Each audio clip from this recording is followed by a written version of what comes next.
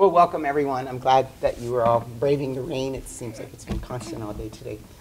So I appreciate you all coming out to hear what I find to be a very important and valuable conversation as part of not only Wealth and Poverty Week, Inequalities, Action on Inequality Week, but also a conversation about the Shepherd Higher Education Consortium on Poverty.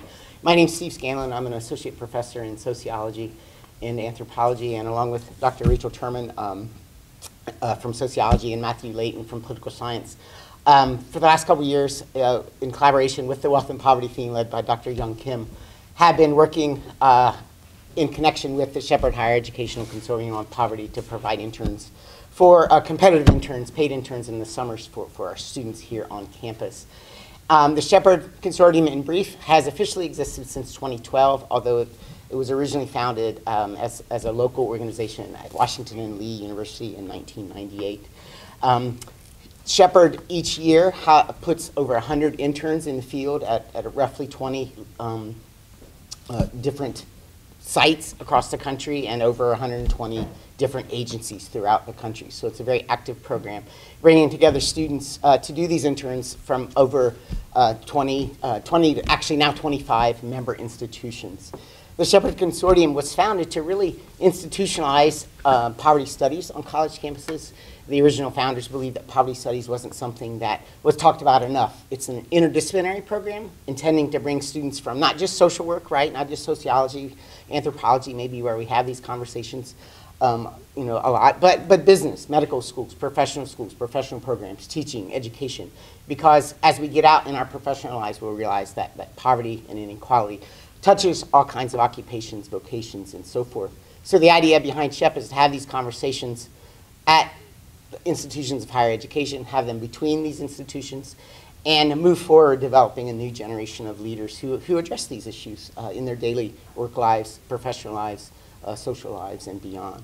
So tonight, again, this is one of my favorite things about the Shepherd program is that we get to hear from our interns. This is our second year of having a panel of interns who we've sent out over the summer at various locations to do all kinds of wonderful service for the Shepherd Consortium and representing Ohio University in doing so. What I will do is I will briefly just introduce each. I'll say the agency for which they worked, their major and so forth, and then we'll hear directly from them, and they'll each talk about 5 minutes or so. And then we'll open it up for questions that you all may have and Dr. Terman may have and everyone else. So we'll intend it to be a nice conversation once they present their ideas and reflections, and then we'll go from there. But thanks again for being here again on a rainy evening. And I will go from my right to left and introduce each, and that's the order in which they'll also be talking as well. So on my far right is Ms. Kayla Wood, and Kayla's from journalism. And Kayla was an advocacy intern for the United Planning Organization in Washington, D.C., and she'll tell you more about that. To Kayla's left is Mr. Bailey Williams, and Kayla is, HTC journalism, actually, right? Okay. And then Bailey Williams, to the left of Kayla, is HTC economics. And Bailey was a legal assistant for the Richmond Public Defender's Office this summer in Richmond, Virginia. To Bailey's left is Franchesca Rife. And Franchesca's a sociology major.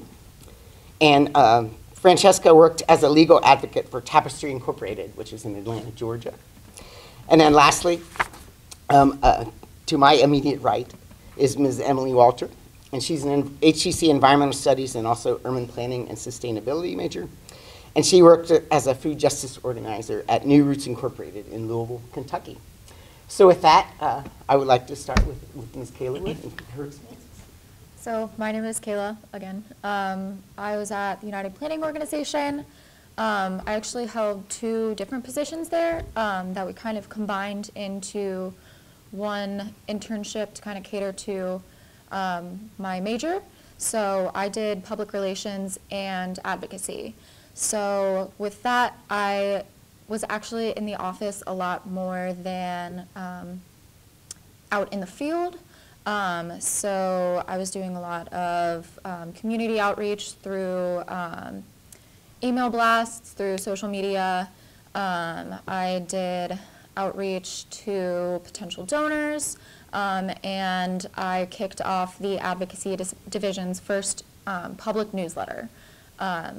So that's kind of just what I did on day-to-day. And then when I was actually able to go out in the field, we did a lot of different community organizing events to kind of mobilize community members to get involved in the legislative process, to kind of get more involved in their communities and becoming, you know, more passionate about where they live. And the bulk of the work that we did was actually in the Washington Highlands community I was in Washington, D.C. Probably should have led with that. Washington Highlands is one of the highest poverty levels in the city, and I think it's around 20th highest poverty level in the country as an individual community.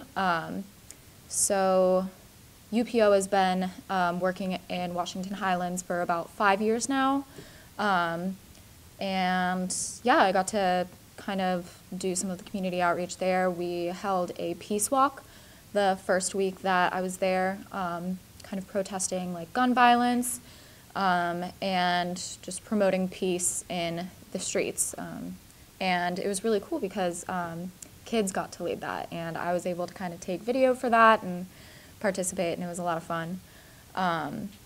And yeah, it was a great experience.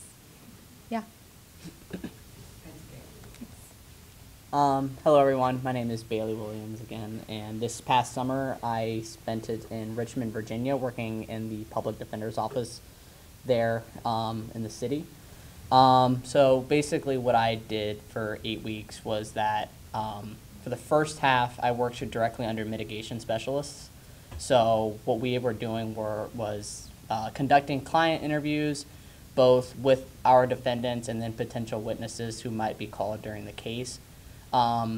We also did jury research, so we would get a list of the people who would be on a jury or potential jurors for a trial if the case had gone to trial, and we would try to do as much background information or research on them to see what kind of person they are, the kind of beliefs that they held, because depending on those beliefs and then depending on the charge that our defendant was up against, it might be beneficial to have certain people with certain beliefs on the jury as opposed to others. If we have somebody who is arrested for possession of cocaine was one of our examples, we would really look for people who were kind of, especially people who push towards legal, like marijuana for starters. We feel like they might have been a little bit more lenient on our clients, so we tried to really identify those people and get them on our juries if we could. The second half of the internship, I spent it with investigators who would actually go out into the field, serve subpoenas, try to go to different crime scenes and ask people who might have witnessed it, who aren't like official witnesses yet. But trying to get, again, as much background information on an event that had happened to really try to cast a story that'll help our client as much as possible. Aside from directly involved in stuff that would be relevant to our court case, we also provided or looked for services for our clients that they could use after their sentence was given. A lot of times they were just given probation, so we were looking for services to help them not violate that the probation term. So a lot of our clients, they were either homeless, they didn't have jobs, sometimes they were addicts. So oftentimes we would look for recovery services for them if they were trying to get off drugs. We would try to find stable housing for them if we could, and they met the terms, and we also try to look for employment for them if possible. So it was really multifaceted in what we did. It was a very interesting summer. So I'm Franchesca, and I was at Tapestry Incorporated in Atlanta. To reiterate, I guess you already said that, but what Tapestry does is, or at least what my role was as a legal advocate for victims of domestic violence in refugee and immigrant communities. And I did a lot of different things. I was pretty much just whatever they needed me to do. I learned a lot about domestic violence, and they have other departments that I learned about too, like human trafficking, and they had a men's program too, so I learned about that. A lot of my responsibilities were I would fill out and organize immigration petitions for clients, because a lot of clients who are victims of domestic violence in those communities have a lot of trouble doing those things, because oftentimes their abusers will take control of their documentation or use it as a way to manipulate them and things like that. So I did a lot of that stuff, and I learned a lot about the process of immigration, and how I learned a lot about, there's a lot of misconceptions, I think, about how all of that works and the benefits available to immigrants in the United States. That was interesting. I also, a big part of what I did is I would take clients to meetings that they needed to go to, because a lot of them, due to like their lack of independence that was like forced upon them, don't have transportation, or they don't know how to do things. Like, I would take clients to go get their learner's permit for driving, and those kind of experiences were always really interesting for me, because I didn't know what I was doing either. And a lot of times I didn't speak the same language as the person. So it was just, I don't know, we just kind of like worked together as best we could to like figure it out and make it happen. And yeah, that experience doing that was really great, because things like that, like when I got my learner's permit when I was 15, that wasn't a big deal to me. It was kind of like, okay, whatever. But for those women, like, they would just like cry tears of joy, because that was just like such a big step for them, like on their road to independence and living a better life and stuff like that. And part of my role as a legal advocate was, when I would take them to do things like that, there's certain services that organizations that receive government funding are required to provide people, like Title VI states that they have to have interpreters or things in available languages. So when I would take people to take a permit test and they spoke Arabic, I would be like, you have to have this in Arabic, and things like that, just really advocating for the victim and what was best for them. And then I would sort donations. We had a domestic violence forum where we talked about cultural competency, which was interesting to learn about, because I hadn't heard of that before, which is just the ability to like not just have knowledge that there's differences between cultures, but be able to like fluidly move between them and act appropriately, especially when dealing with victims of trauma. So yeah, I had a lot of great experiences. I definitely had some trouble at the beginning. My car broke down on the way to the opening conference and was like totaled, and my internship required a car. But with that being said, like, the Shepherd organization was so supportive and just really helped out a lot in that, and so were the professors and faculty and everything, and everyone just like was like, it's gonna be okay, we're gonna make it happen, like, don't worry about it. So yeah, it was definitely a great experience and a good learning experience too. Cool. So my name is Emily. I interned at New Roots Incorporated in Louisville, Kentucky. And so New Roots is a food justice organization that really fights for fresh access to food for people in food deserts in Louisville. And the issue of food deserts is way more prevalent in Louisville, Kentucky than I had imagined. So the way that New Roots works on reaching for food justice in their community is through something called the Fresh Stop Market. And how this works is food insecure neighborhoods in Louisville will come together and reach out to New Roots and say that they want a Fresh Stop Market. And a Fresh Stop Market is a farm fresh pop-up market in community centers and churches that brings local organic food from the surrounding farms in like Henry County and Jefferson County to the people in urban Louisville. So after the people come to New Roots, they're like, all right, let's start this market. So the markets are driven by volunteers entirely.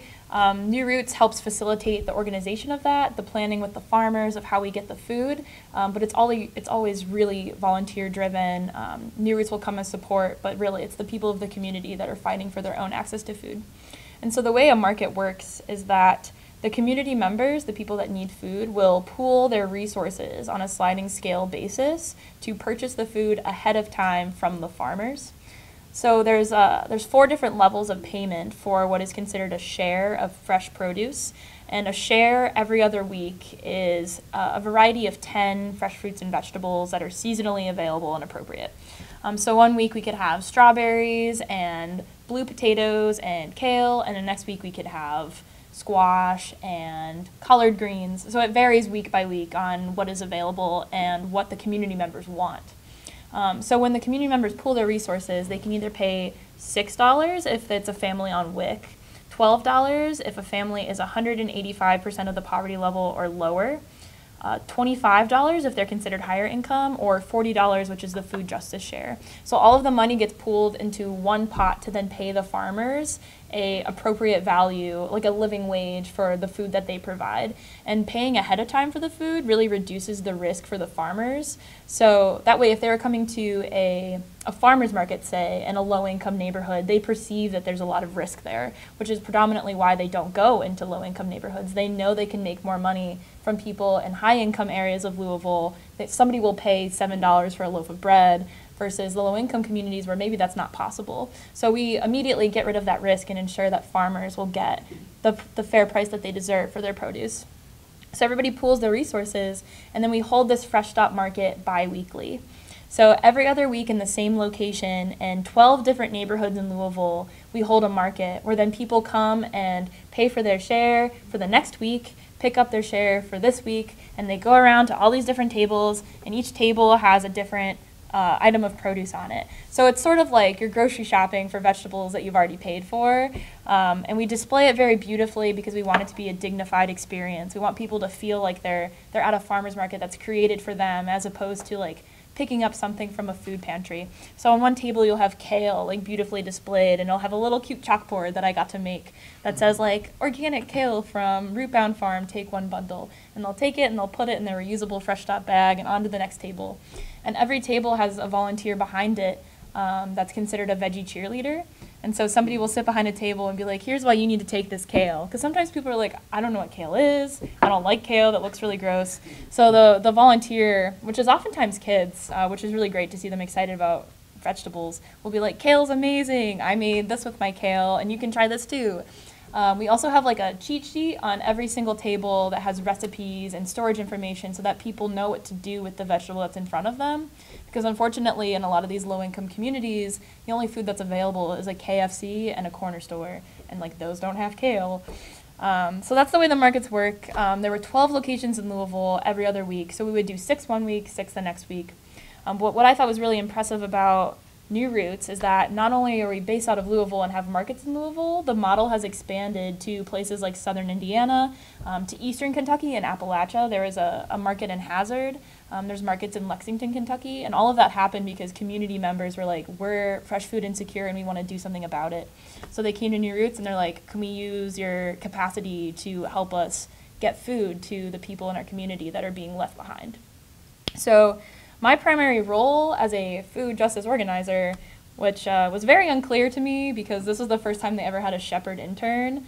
And in past, they've had 10 interns every summer, so this year they had 11. But the 10 interns come from communities in Louisville through a program called Summer Works, which is when the mayor of Louisville sets aside a budget to pay students from ages 16 to 21 in the city of Louisville to work at nonprofits. So there were 10 other interns with me. And so I was like, wow, I'm probably not going to be doing much if there's 11 of us. But I found a lot to do. Predominantly, I took orders over the phone for shares. So I did a lot of phone banking, calling people to remind them to order their share for the following week, reminding people to pick up their share, calling them to see if they can continue to buy shares, because many times people will just disappear and you're like, what's going on? Because a main focus of New Roots is making sure that nobody gets turned away for lack of funds. So we call people and we check in and ask, like, how are you doing? And if people are like, I can't afford to buy shares anymore, we fundraise to make sure that they can have shares. So I did a lot of that. I canvassed and went to places relating to people with low income in the city of Louisville to pass out information about New Roots and the Fresh Stop markets. So I went to the WIC office that was directly adjacent to one of our markets and told them, like, hey, there's a market happening right here. You should come and see what it's like. Maybe buy a share for next time. I went to health departments and passed out information, encouraging them to talk to the people that they encounter. about New Roots. I went to doctor's offices, all sorts of places. And I also made the little cheat sheets that we'd have at every market for volunteers that said, like, this vegetable will be on this table, display it like this, and write this on the chalkboard. So I did a lot of logistical behind-the-scenes information, but then I also went to, I'd say 3 or 4 markets a week, every single week. And at the market, I was sometimes a veggie cheerleader. Sometimes I would help the chef, because at every market we also have a chef that uses all of the ingredients from the share to make a dish and then give samples and print out recipes so people can try something with those vegetables in it and then have a paper copy if they like it to go make it at home. So sometimes I would help the chef in plating things and cutting up potatoes. And other times I would just do a lot of the manual labor, like setting up tables, setting up the tents when we have markets outside, carrying all of the boxes of produce off of a truck and putting it inside the cold church before the market starts, and then carrying it outside and putting it on all the tables. So I did that, and I'm not sure if that qualifies me as an organizer, but I went all over the place, and it was really fun. And in terms of the rest of Shepherd experience, because there's a lot to the experience besides just the organization you're working at. You have a cohort, so other people from other schools who are in the Shepherd program will live in the same location as you and work at different agencies. So I had the pleasure of living with 4 women in a convent in Louisville, which was something else. But yeah, that was a really neat experience to live with other students working at other agencies and to come home and have communal meals and hear about their experiences working with people in poverty in the city. Also, I didn't have a car, so I had to ride my bike to work, which was an 1 hour and 5-minute commute on my bike in 95-degree Louisville weather, which was a blast. Honestly, it really was, but it makes me really grateful that I can walk like 6 minutes to class here. But yeah, it was definitely a different experience being in a different locality with a different culture. I'd never been in the South before for an extended period of time. I'd also never lived in an urban center before. So just both of those things combined with the experience of working for a food justice organization and learning the intricacies of a nonprofit and all the bureaucracy you have to go through to get any sort of justice work done. It was very challenging, both physically and emotionally, but I'm very happy that I had the pleasure to do so. That was way longer than 5 minutes. I'm sorry. You were on a roll, so I thought I was going to talk for like 3, but... let's first thank our panelists for their sharing. And what I would do some moderation, or I would be the moderator for questions and discussion. I kind of warned them that I might have a couple canned questions that I wanted to throw out to them, and I gave them a hint at that. And actually, this is the last of Emily's comments kind of leads into this, because what Shepherd does is it is a paid internship. So, you know, the paid internship is a wonderful thing. We don't often have paid internships. But the trick is, or the challenge is that it's a subsistence wage paid internship. So SHECP pays your room and board. You're housed at a convent, or you're housed on college campuses, or they'll rent a house or an apartment. And the idea of communal living is really important. So you will live with other students, as Emily alluded to, from other universities who are in the same city doing internships at different places. So the beauty of SHEP being paid in a subsistence wage is that you really do have to, you know, that $12, $14 a day, was it? Yeah, okay. $14 a day. You have to kind of pool your resources to buy that spaghetti and that sauce and those vegetables, or that rice or whatever you're making, because together it goes a lot further than if you were just independently, you know, doing it on your own and so forth. So I guess this is where this is going. I would like to ask each of you maybe just to reflect on what that was like the significance of you living on, you know, $14 a day while you were serving people who were in the types of communities that, and I'll just throw it out there. You can go in any order if you don't want to answer or choose to pass. Go ahead. Anyone who'd like to dive in on that? I can start if we want to go back down the line. So my situation was actually a little bit different for SHEP. So we lived in dorms at Howard University. And the way that, so we got there and we were expecting to all kind of be in the same hallway all together, you know, so that we could kind of do family meals and come together as a group. And there were 14 of us. It's one of the bigger cohorts, I think, in SHEP. And we got there and they gave us room assignments, and we were spread out over 2 buildings that had about 5,000 people per building. And so that was a little interesting, but we wound up either getting 1 or 2 roommates or no roommates in the Shepherd cohort. So I was lucky enough to actually have a roommate. And it was really interesting having to buy food with one other person, because we pretty much shared everything. I mean, there were a couple things where we kind of marked that it was off limits, mainly chocolate and stuff like that. But it was really awesome to kind of be able to like come home from work, and my roommate would come home from work, and we would sit together and make dinner, or we tried to schedule family dinners for the whole 14 cohort members, but that didn't work out a lot. But it really does teach you how far $14 can go, or how short it can go. But yeah, I learned to really love Trader Joe's. Yeah. So my experience is a little different. Including myself, there was 7 people in a 4-bedroom house. So we were all kind of occupying the same space. The house wasn't very big. But what we did was we planned meals from Sunday through Thursday. We always did dinner together for those days, and then on the weekends it was kind of like doing your own thing. Some of my roommates were 21, so a lot of times they went out on the weekends and kind of did their own thing, which was, I mean, it was fine. I'm not 21, so I didn't really go. But like, lunch was on your own, which was pretty easy, but planning the meals wasn't too bad. Everybody was kind of easy to, make food for. Overall, it really wasn't too bad, and it wasn't that expensive. We split a lot of the costs for other, like toilet paper and dish soap and that kind of thing. So we saved a lot of money, and it wasn't really difficult. They were really easy to work with. So I had a different living experience too. I was in dorms at Georgia State University, but they weren't dorms in the traditional sense. It was like apartment-style dorms. So I shared my apartment, kind of. I had like a kitchen, and we had our own rooms with bathrooms. And so I just shared that with one other person. So it was super nice. I was kind of like, I might have to transfer here. This is a real dorm. Yeah, that was really nice. And everyone that was in my cohort in Atlanta was in the same hallway. Like, we were all next to each other.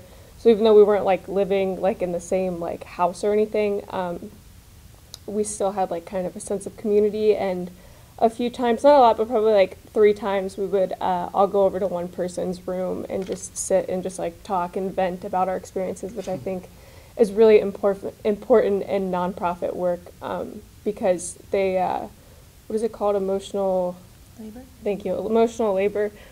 So yeah, to like get that stuff out is important and bond over like shared experiences and frustrations. And then as far as the $14 a day goes, I didn't do this because like the constraint was like that difficult, but I just ate ramen noodles every day because like that's just the kind of person I am, and like I really just like don't want to cook and stuff, and I kind of wanted to save money, but I didn't like have to. I was just like pretty much just like being kind of lazy. So I didn't really struggle much with that just because they're like, I don't know, like what, like 35 cents or something, so it wasn't like So that's a big deal. Yeah. So yeah, my roommate and I got along though and everything, and yeah, we like shared some of our stuff, and it was good. I was fortunate enough that the Shepherd gives you extra money on top of your $14 a day if you have a car, if your internship requires it. So some require it and some don't. Some people in my cohort brought their car, but it wasn't required, so Shepherd didn't like give them extra money for like their mileage or their gas or anything like that, or their parking permit at the college or anything. But my job Tapestry also paid for my mileage at work because I would drive like 200 miles every 2 weeks. So they reimbursed me at like 53 cents a mile, which is like a lot. So yeah, so that definitely was nice because like I said, I was driving a lot. So yeah. For those doing the math, that'd be 42 servings of ramen out of the $14 a day. So that's pretty good. That's living large, actually. Yeah. Emily, did you want to add anything else? Yeah. I think sort of there's an assumption in a lot of the Shepherd cohort that $14 a day is a challenge for many college students because it's a deviation from the norm. But I think it's important to recognize that a lot of college students are in poverty, even at their home institutions, and especially with a $14 a day wage. So like I didn't really find it to be that challenging because budgeting is like a real day-to-day reality when I'm here at OU. So to me, it was like $14 like sounds pretty good most days. Like $98 a week. yeah, like when I'm at OU, I spend like $15 a week on groceries and maybe like $10 on cookies at Donkey or fun things. So yeah, I didn't find it to be super challenging on the day-to-day. The only time that I had to really think about the constraint is when I wanted to do things that were different than my day-to-day routine on the weekends. So if I wanted to go places on the weekends outside of Louisville, if I wanted to go to events in Louisville. For example, there was Four Castle Music Festival in Louisville, which is a really fun event to go to, I heard, but I didn't go because it was like $45 a day. And I'm like, wow, that's like 4 days. So yeah, I didn't go to that. But that was really the only time that I had to think about those sorts of things. And I think I was also very fortunate to have new roots and a fresh stop market at my advantage because I paid the 185% of the poverty level rate for a share of fresh vegetables every 2 weeks. So I paid $12 every 2 weeks and got enough vegetables to feed me for about a week and a half. And I had enough to even share those with my roommates. And sometimes I could just not get them to eat vegetables because they were stuck on the ramen. They're like, oh, I gotta get ramen too. So I had extra collard greens and I was begging my roommates to eat those. So I didn't really have troubles spending money on food at all. I found it to be just fine. And yeah, I think for some people it could be a good learning experience to have to learn how to budget and help them become more in touch with the people that they're working with through their organization. But for other people, it's the same thing as living at OU. So, yeah. Great.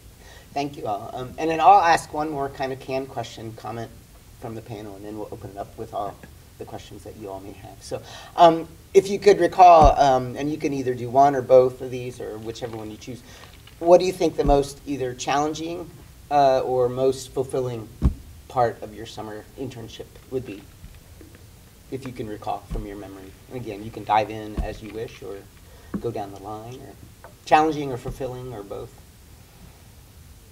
Want me to go down the line again? Okay. Probably one of the most challenging things for me personally was when I arrived at my agency, and then even further when I was doing a lot of the work in the field. I was pretty much the only white person, and that's not something that I've ever experienced. And it made me feel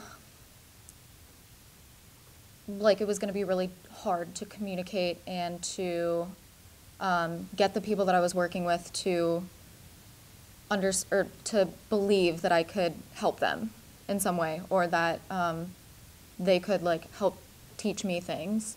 And I was really worried that I would just have that big connection barrier, but that wasn't the case. Everybody was really welcoming to me, and it was very easy to talk to people in the field. People were more excited that I was there to help. There were a couple oddball incidents where people were you don't belong here, and I was well, but I'm here. So so that was kind of the biggest challenge, I guess, that I faced, but it wound up being a non-challenge, because once I actually got there and started doing the work, I realized that was all in my head. So if any of you do decide that you want to do Shepherd or something similar, and you face a similar problem, because I see that a lot of us in the room here are white or white passing, just don't let that it might cross your mind, but don't let that be a barrier to your work. So yeah.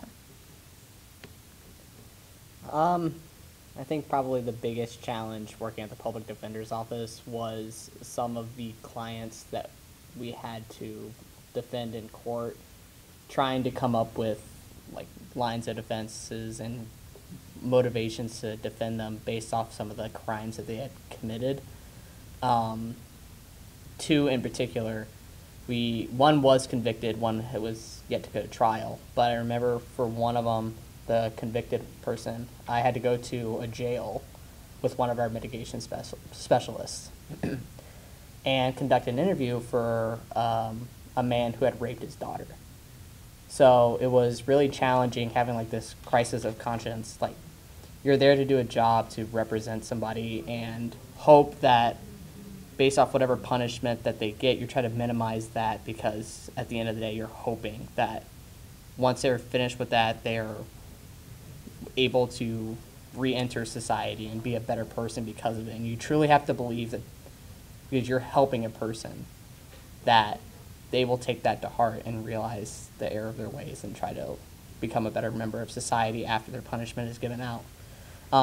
So that was definitely one of the harder parts of my internship. I will say the probably more beneficial, positive aspects of it was you have some people who were your clients who might have been kind of, lack of a better term, kind of shafted by the system a little bit. Seeing the work that you were able to do to benefit them, and they are actually able to beat a system, and at other times that it's kind of stacked up against them. Having that happen it kind of made all the frustration that had built up over time from that work more rewarding, and kind of gave me like a purpose and made my work feel valuable. I guess the biggest challenge for me, as far as like my internship itself went, was probably, I usually don't like if there's a new experience, if it's something I haven't done, I usually am just like, let's just not do it. Like why worry about it? Like, I'll just like pass on it. So everything that I did at work was a completely unknown experience to me. So even just like, I would go to immigration court or like court for temporary protective orders, like family court, and I have no idea what that's like. I don't know what I need to bring. I don't know what I'm not allowed to bring. Things like that, where it was just the process was completely unknown to me, and like, not that I didn't have people at my work that would like talk to me about those things or like help me with things that I was worried about, but a lot of experiences like that where I was just like anxious about things, but at the end of the day, it seemed like everything I was worried about like just turned out fine, and a lot of the things were actually great experiences. So I guess I kind of learned like a life lesson in that aspect. And then as far as like just the experience in general, I think one of the things that I struggled with is like I really had a tendency to just like, I never realized how like just severely exhausting working 9 to 5 is. Because in my head, like, I used to work 12-hour shifts in like food service, and it wasn't like I would get home at 1 in the morning and stay up till 4, and it was like whatever. But I don't know if it's because of the kind of work that you're doing, but I would get off at 5, and it would like, I would get home at 6, and I would just be like, I am so exhausted. Like, I cannot do anything. I was like, I don't understand how people have like a social life or like a child, and they like just managed all that somehow, because I was just like, I just want to sit in my room and just like watch YouTube and then get up and do it all over again. And so like I struggled with isolating, I guess, like that. But having that cohort and having those people around really helps pull you out of that. And you just have to make sure that you're taking advantage of those like experiences that you can have, because you're in a new city, and that's kind of intimidating too, but there's like always a lot of cool things to do around and new experiences to have. And then I think something that was really fulfilling was just watching like clients just mature and like just see them have like little successes that meant a lot to them, and just like see their immigration petitions get approved, or take them to an immigration appointment that they're really nervous about, and then it goes fine and they're just like so happy. So that was definitely really fulfilling. I'm going to start with the most fulfilling first, because I think that's more positive. So I think the best experience that I had through my work in Louisville was at the same time I was there was a big Occupy ICE movement happening in the city. So there was a camp that set up in front of the ICE detention center in downtown Louisville called Camp Compasión. And it was a collaboration between a group called La Casita, a group called Con Mi Gente, and another group, Black Lives Matter Louisville, to demonstrate in front of ICE in protest against family separation. So they created a camp to sit there as long as it took for the ICE detention center in Louisville to shut down, which was an ambitious goal, but they were very dedicated. So there was a core group of maybe around 20 people that were there initially, and then people would come throughout the day and support them. So at peak times, there were maybe like 50 or 60 people there. At night, there were maybe like 15 to 20 people there. But all of these people need food. And people were donating a lot of like processed goods, like granola bars and things like that. But the people that were there all day, every day in protest didn't have any fresh food there. So after one of our Fresh Stop markets, we had a bunch of shares that people didn't come to pick up. And we're like, what do we do with this food? It's going to go to waste. All the people that were volunteering already had food. The people at the convent with me already had food. So we decided to take a bunch of the shares and take our butane stoves that we take with us to every market to do cooking demonstrations to the Occupy ICE camp, and we made food for everybody so everybody could have hot food there while they were protesting family separation. And that was really fulfilling because like I felt like I contributed to the movement, but also that food didn't go to waste and people got to be happy and healthy for another meal. So that was very fulfilling. Well, there are some negatives, unfortunately. Through organizing, I found out some of the contradictions in the social welfare system in the state of Kentucky, particularly relating to food.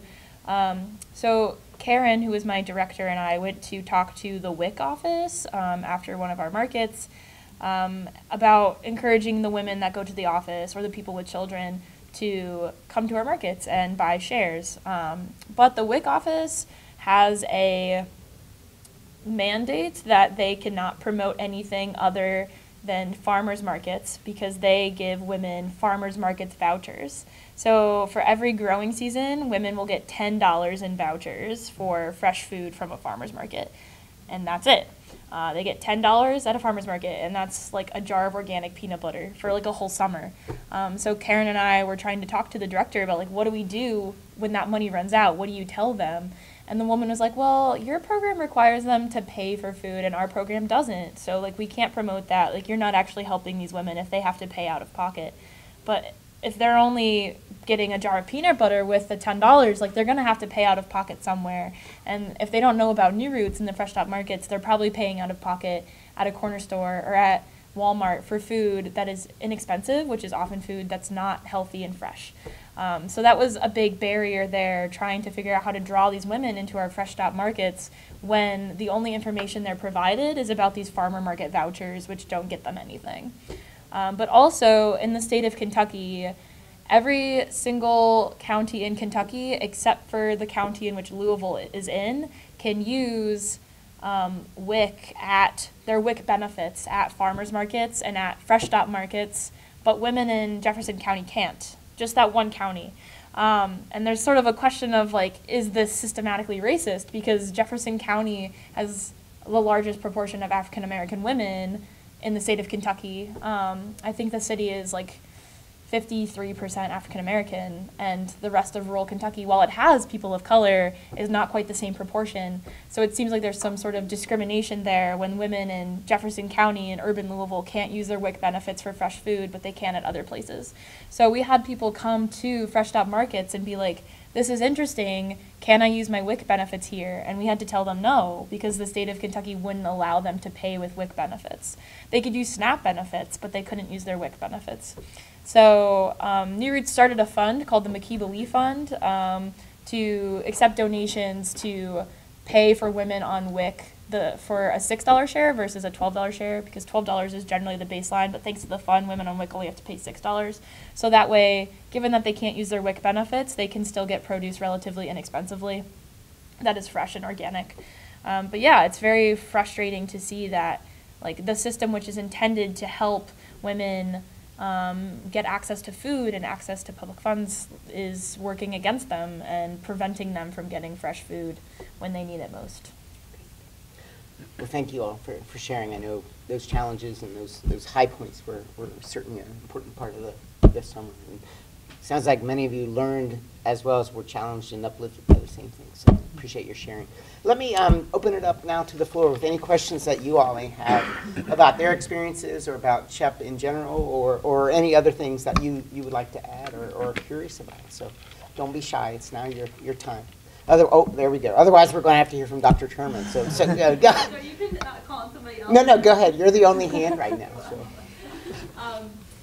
For those who don't know, part of the SHEP program matches students with their interests. So it wasn't random that you ended up at these internships, right? That they identified organizations that they were interested in working with, and also experiences that might connect to their academic work that they're doing here at OU and that they're going to continue to do this year, and ideas they might have about their future career, that kind of thing. And so I wonder if you could share, and you don't all have to respond if you don't have an idea about this, but if any of you had an experience that did help you think more deeply about the academic work you're doing here. Maybe you had an idea about going into this type of work and now you're thinking, maybe not, I'll go to grad school instead or something like that. So any kind of reflection you have about the connection between your academic work and your internship, I really Yeah, I kind of was like thinking about doing nonprofit work after school, but wasn't quite sure, and I wasn't quite sure like where in like the nonprofit world I would fit. And this summer just kind of like really validated that that's what I want to do. It also validated that I want actually to go to law school after doing communications in a nonprofit in DC, preferably maybe going back to UPO. I'm still volunteering with them. And then beyond that, I know I want to do like civil rights law. Yeah. So yeah. Complete opposite direction.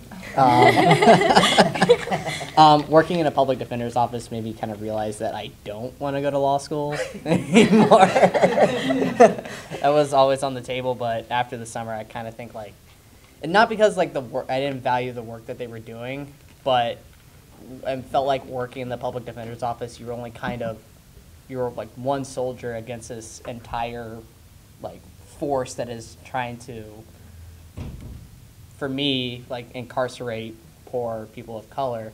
And I feel like just one person working in a public defender's office is not going to be able to change that system that is allowing that to happen. So what I felt after this experience would be a better calling for me is going to grad school. I'm now looking at doctorate programs and kind of trying to find macro level ways to really impact these horrible situations that people are often caught up in.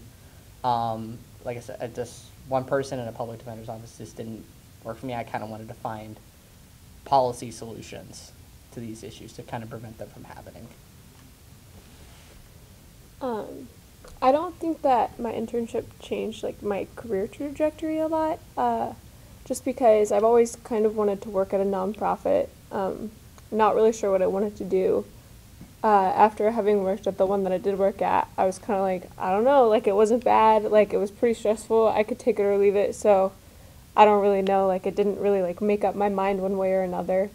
As far as like relating it to class, like things that I've learned in class, as a sociology major, a lot of what my classes focus on is inequality, and how like the negative stereotypes or like perceptions of that a dominant group in society has about a minority group, how those affect the negative impacts of that.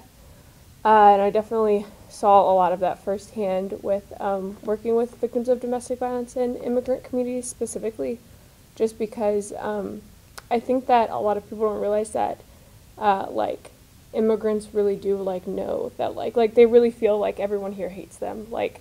And when they're in an abusive relationship, their abuser uses that against them. Like, no one here likes you. They don't want you here. Like, you don't know how to speak the language. Like, no one wants to help you and wants you here, so you need me. Like, if they're a citizen, they'll be like, you need me to, like, help you navigate here, because otherwise, like, you have no way of, like getting by, or, like, having an income or things like that. So that was just interesting. I guess, I mean, obviously, like, really sad, but it just kind of reinforced, I guess, like, my passion about what I study. I think one thing that I learned through working in a nonprofit is just the limits that justice work has inside a nonprofit, because at the end of the day, not only is like the goal of the organization, at least with New Roots, providing food for people, but it's also the continuation of New Roots, both for the sake of bringing food to people, but also for the livelihoods of the people that work within New Roots. So there's limits to what they can do in terms of like protesting things like the way that WIC works, because they need to continue existing as an organization. So I think nonprofit work is very important and should continue, but it can't alone solve like corporate control of food production and unequal access to food in cities. So I think it must be used in tandem to social movements, which is something I had considered before but had seen very clearly through my work this summer.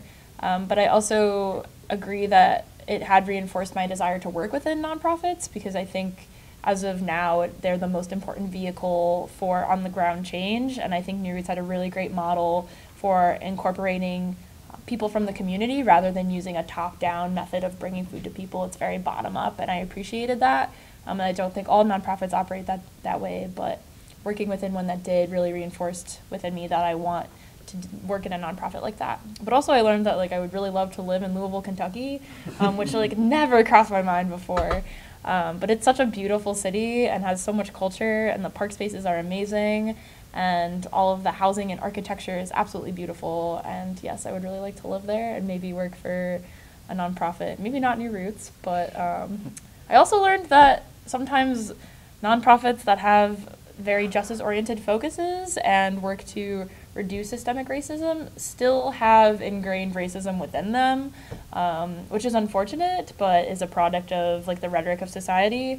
But I heard like many offhanded comments, even by people that work in tandem, about how people of color are inferior in some way to people that are white, or even people of color saying other things that are racist about people of color.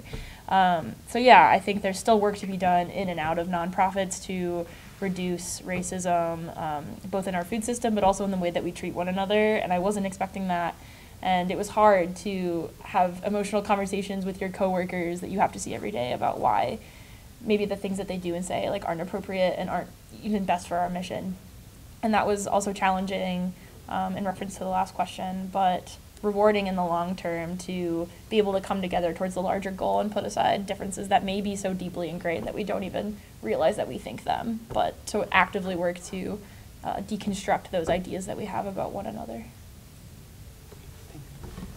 Questions, other questions or comments or anything? Yes, please, Dr. Kim. Thank you. I'm Young Kim in geography. I was wondering, does any of you tend to talk to your friends about your internship experience during the internship or after the internship? So I'm asking this question.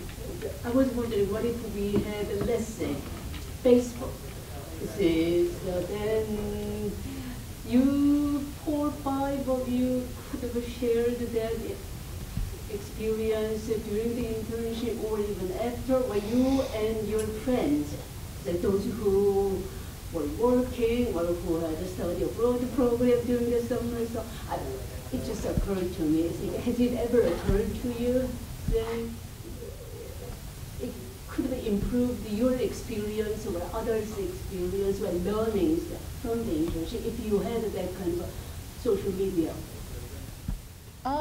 I know personally one of my main jobs was actually to run the social media for UPO. So, I mean, I posted on their social media every day, but I like shared a lot of it on my own social media, which I think was a great way to kind of start the conversation and talk to my friends without like directly having a conversation face-to-face.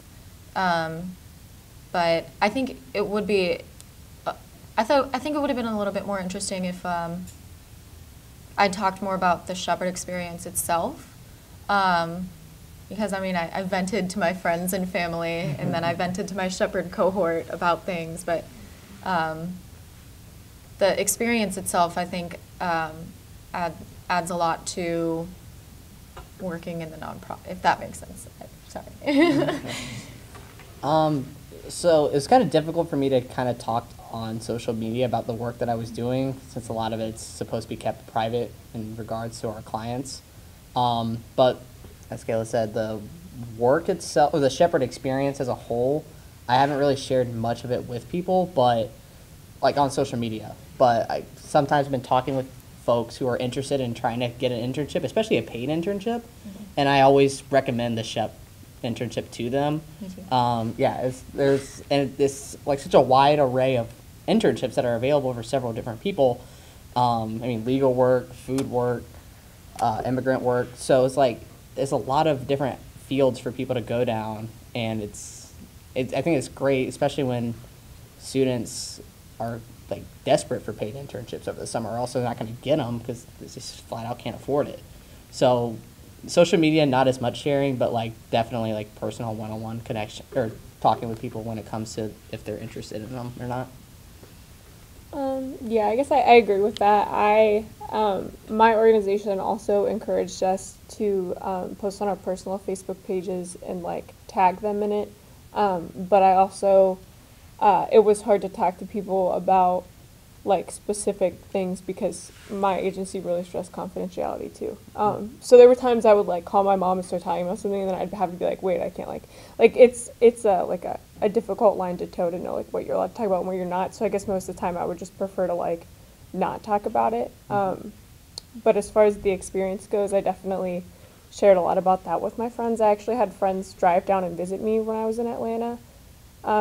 And so I got to share a lot of like what I like was doing with them. So yeah. Towards the end of my internship, like one of the last weeks I was there, like the NBC Louisville News affiliate came and did a segment on one of our markets and how it works, and gave all of the information on how to become a shareholder on TV. So that was really great, and I took that link to like the online transcript and the video from the NBC webpage and posted it on Facebook with like a short summary about the organization I worked for and how happy I was to have had that experience.